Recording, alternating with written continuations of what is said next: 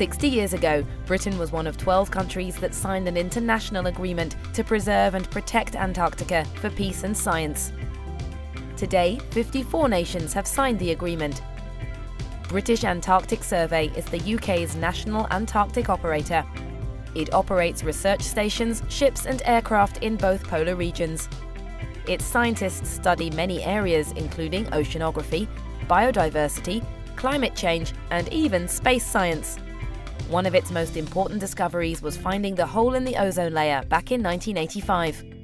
Today, they work with over 40 UK universities and in more than 120 national and international collaborations.